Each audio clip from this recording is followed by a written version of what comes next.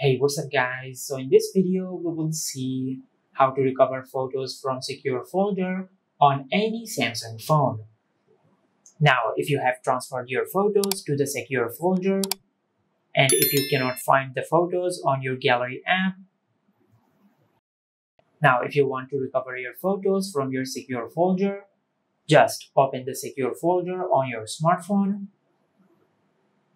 Now from here, just select the photos which you want to recover, just like that.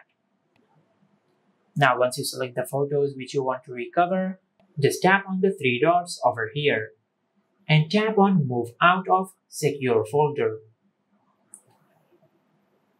Now as you can see, we have successfully moved out the selected photos from the secure folder.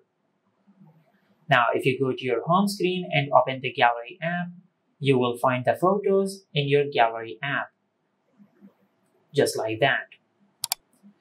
And this is how you can recover photos from secure folder on any Samsung phone. If you found this video helpful, please like the video and subscribe to our channel and hit the bell icon to get notified when we upload a new video.